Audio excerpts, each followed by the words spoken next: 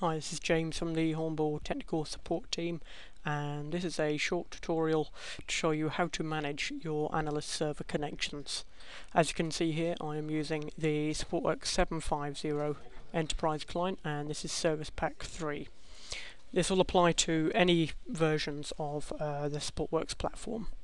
So, as you can see here, I'm on the Service Desk view. What I'm going to do is just show you in the administration menu. There is an option for Manage Server Connections. Here what this will show is any current connections which is taking up a license. So what you will also see from the Supportworks server configuration, within the license, I'm currently licensed to 5 users, so any 5 users will actually appear here on this screen. So there is a couple of options what you can do with this. We've seen in the past where sometimes you'll see that particular analysts are logged in twice. This can take up obviously the licenses, so if you have a certain amount of concurrent licenses, let's say 10, it can certainly take up that and stop any other analysts from logging on.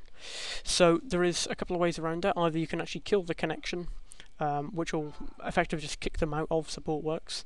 You can send a quick message to them. You can broadcast a message to everybody. For example, if you're planning some outage, an emergency change, and you can broadcast a message to everyone to tell them to log off, and also to refresh the current list. So there is actually some options within the Supportworks server communications tab. And there's an option here to not allow analysts to log in more than once. This is very handy if you have got a certain amount of licenses available, and is certainly a tool that you can use to make sure that these licenses are kept freed up. So that's it. That's everything around actually managing the connections. You can kill certain connections, or you can obviously set up so that analysts can only log in once. One other bit of information around that is with the web client, which you'll see in 750 and above, this will also take up a connection, a license.